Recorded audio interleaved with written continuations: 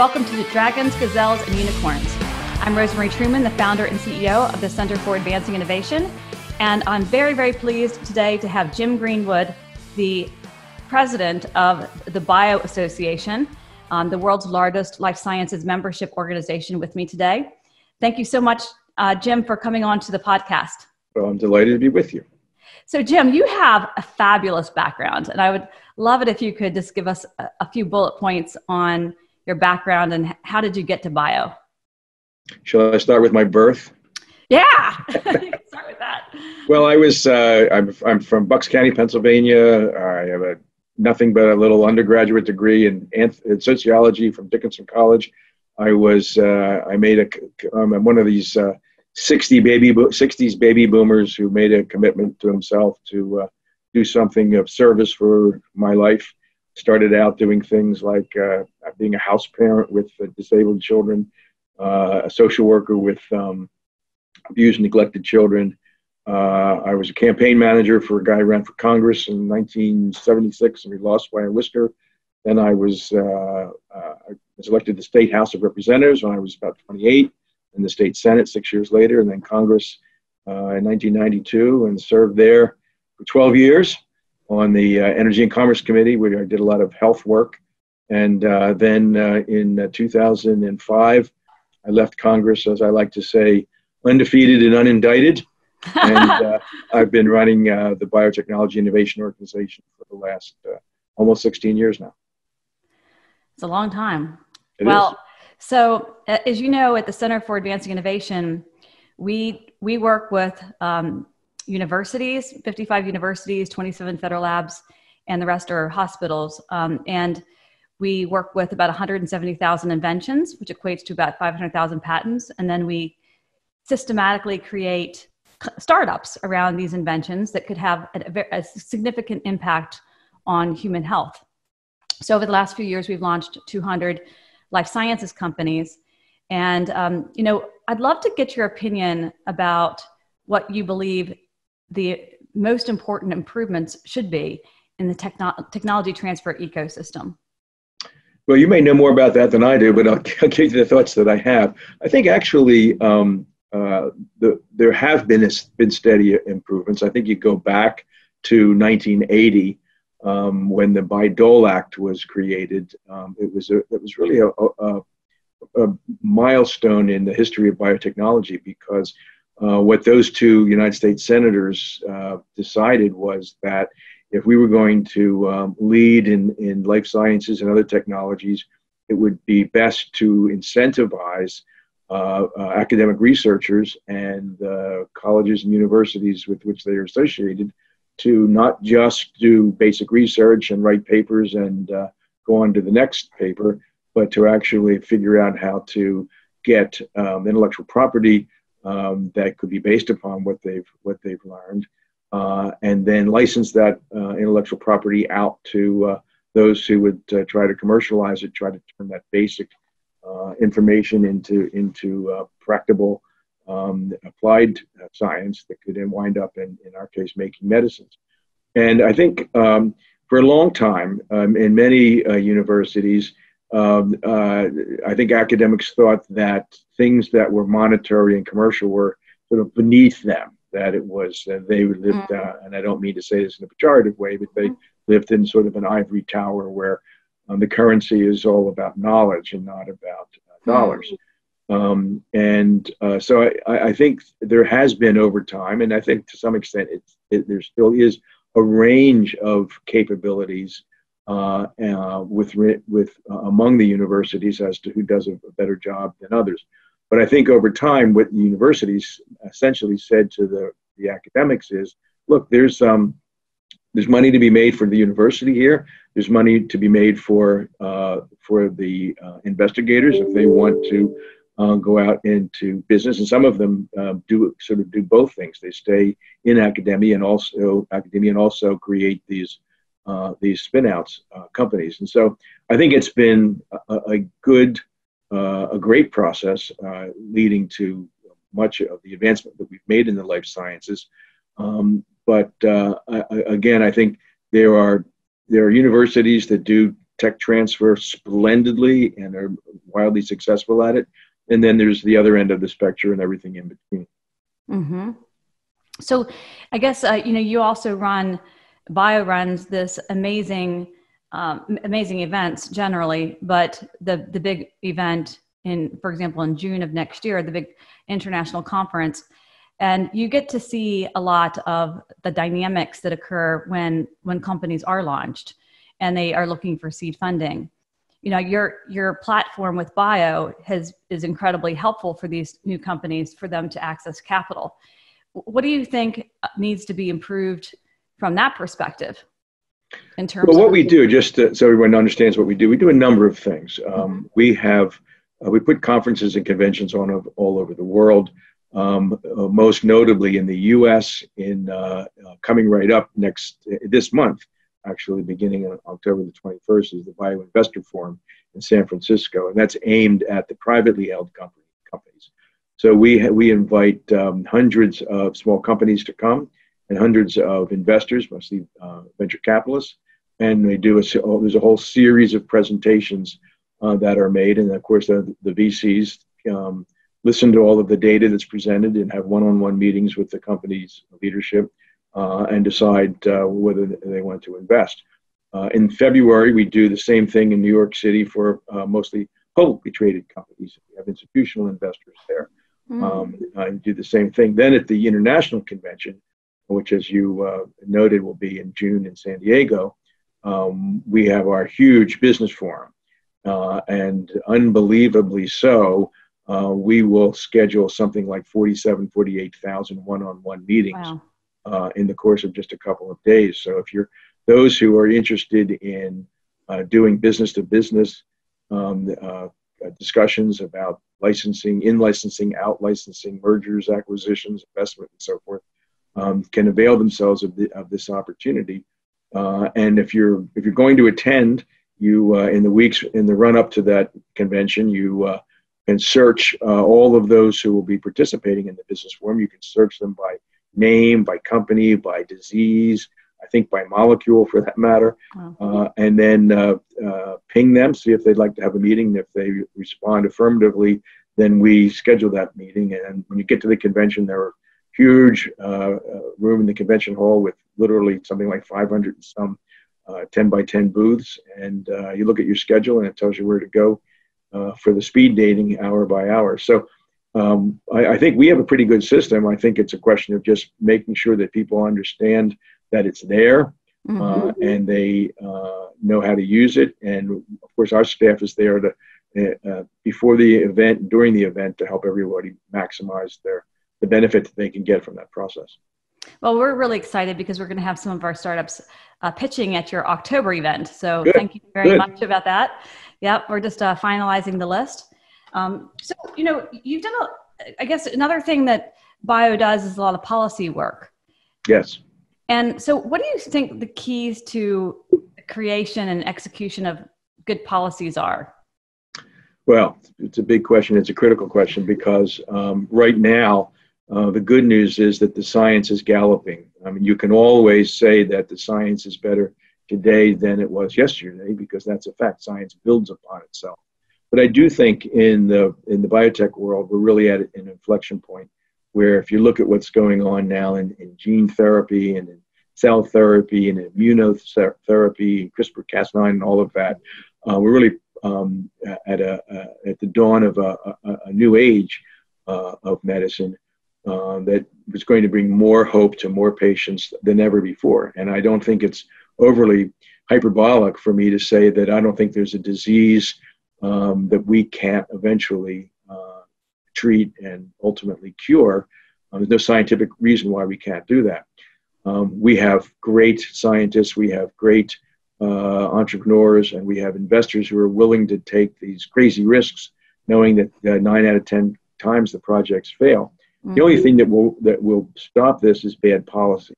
And unfortunately, the bad news is that there's just an overload of bad policy around. Now, why is that? The reason for that is fundamentally that many people cannot affordably access the products that we make. And why is that? if you watch the news or read newspapers, you will constantly hear the phrase skyrocketing drug prices. That's actually not happening. There are the increase in prices, average prices of prescription drugs over the last 12 months has been -7%. So drug prices are not skyrocketing. Well, of course, we have some very expensive new once and done therapies that can cost hundreds of thousands of dollars, but on the main, drug prices are not rapidly increasing. What has changed dramatically recently is the number of people who have high deductible health insurance policies. So, the phenomena is that the insurer comes to the employer and says, your premiums are going to go up by X%. The employer says, I cannot afford that. What can we do? And often the insurer says, well, you can continue to raise the deductible. So now half of the people in the country who receive their health care from their employers are in high deductible plans. And when do they encounter those deductibles? It's usually at the pharmacy. Most of us, fortunately, don't have surgery in a given year.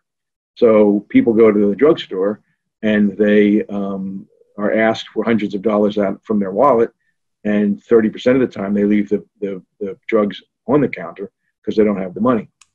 So that's what we're facing. And unfortunately, that out-of-pocket cost is inflated with price. So the story always is Mrs. Jones can't afford her insulin because it's too expensive. Well, actually, Mrs. Jones can't afford her insulin because she has a very large deductible. Now, obviously, prices and out-of-pocket costs are not unrelated, but they're not the same thing at all. I always use the example: if you have a $10,000 cancer drug, and you have a $3,000 deductible, you have a $3,000 problem. If you applied the most draconian price controls to that drug and cut the price in half to $5,000, the patient with a $3,000 deductible still has a $3,000 problem. So we can't simply price our way out of the patient's dilemma. So long answer to your question, but what we're trying to do now is change the facts on the ground for the patient, and that's all about out-of-pocket costs. And we're starting with the Medicare Part D prescription drug program. 45 million people benefit from that program. When I was in Congress, I was very active in creating that program. The problem with it is the way it was designed is there's a $415 deductible now. Then you go into the initial coverage phase. You have a 25% liability for the patient, and the donut hole and 25%. Then you go into the catastrophic and you have 5% liability there. So of those 45 million beneficiaries, 1 million of them are paying more than $3,000 a year out of pocket, and many are paying $5,000, $9,000, $12,000 and up. So what we've proposed is that the Congress put a cap on out-of-pocket liabilities of about $200 a month. That would be of enormous benefit to all of those beneficiaries. And what we've said is we'll pay for it.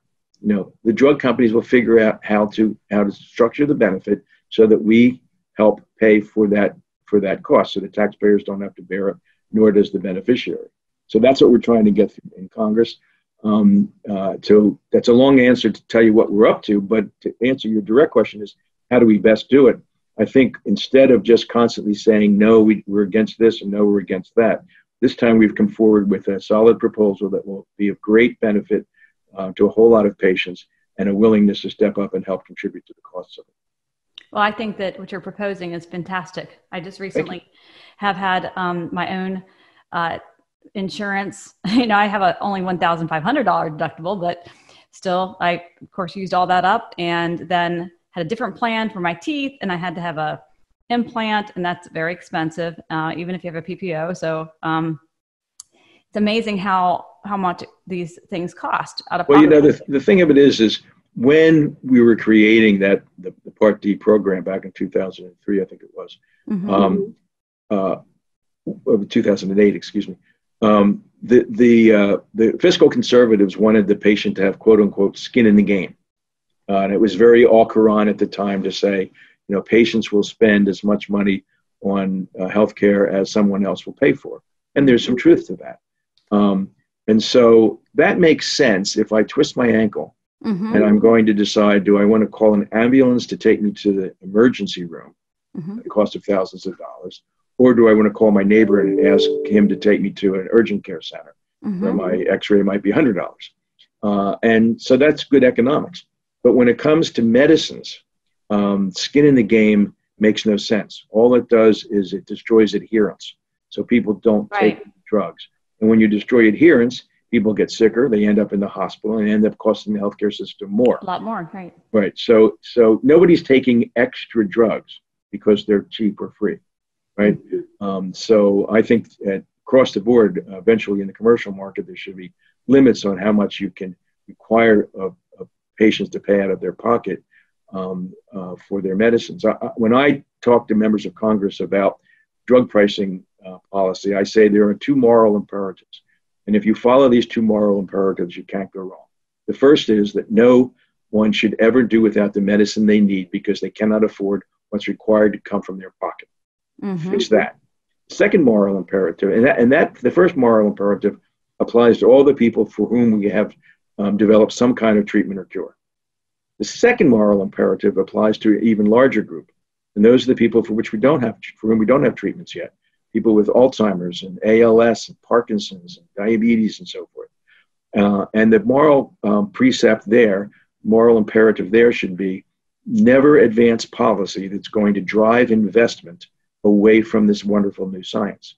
And much of the policy that's been proposed on price controls and indexing our pricing in the US against international prices and so forth would have a devastating effect on investors who, why would anybody ever invest in a biotech company that has a 1 out of 10 chance of getting to the marketplace if they have no ability to control the ultimate pricing of that product? Right. It would.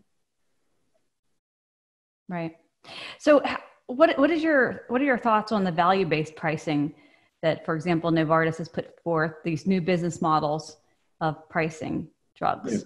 I think it's absolutely critical, particularly as we move into these gene therapies, for instance, so where you have a very, by necessity, a very high price. So, for instance, one of the poster childs is Spark Therapeutics. I think you know them in Philadelphia, where they've come up with a treatment for a relatively rare genetic condition that causes kids to go blind. And they figured out how to insert the correct genomes into the cells of those eyes, and those kids, are able to play baseball now. So, but the expense is something like, I think I want to say $450,000 an eye, which is what kind of pricing you get when you have a rare disease. And that can be shocking to the payer. But allowing the payer to work out a deal with the innovator to say, we will pay for this over time, and we will pay for it so long as it continues to provide a benefit. And I think that makes all the sense in the world.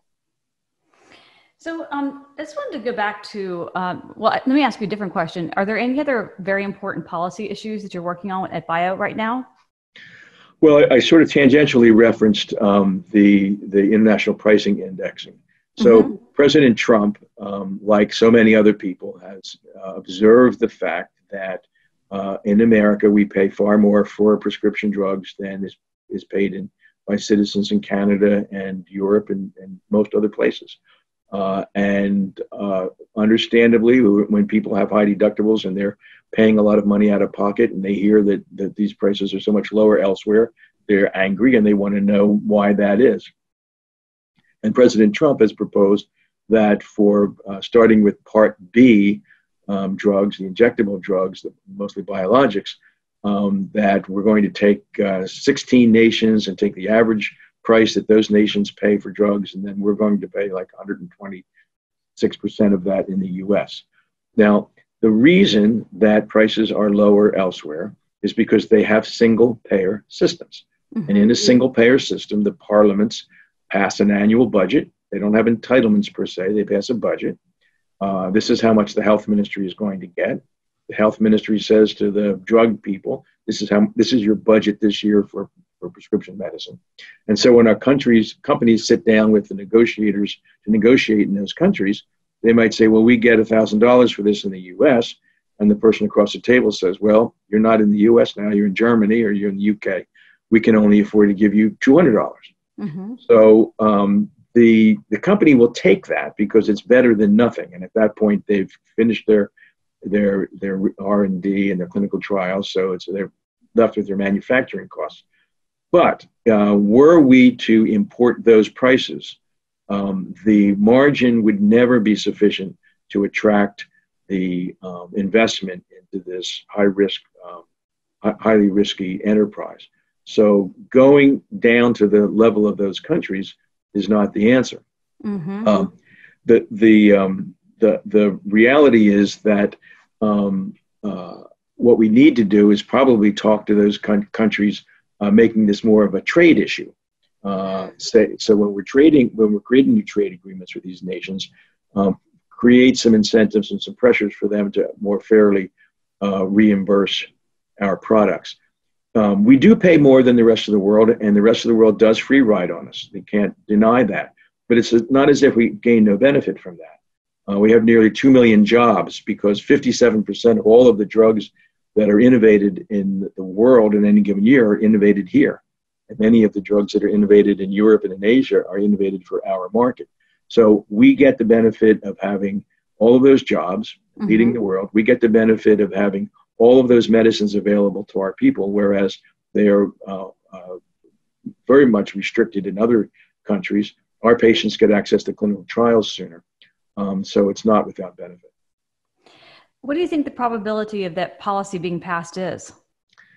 We're quite worried about it. Our number one goal is to get the president to withdraw that proposal. It's an executive order, so it's not something that Congress. Speaker Pelosi just came out last week with a proposal that would do a similar thing, but it would apply those prices not only to the Medicare program, as President Trump's proposal does, but to all drugs, all commercial uses as well, which would be a disaster. Yeah, devastating. Right?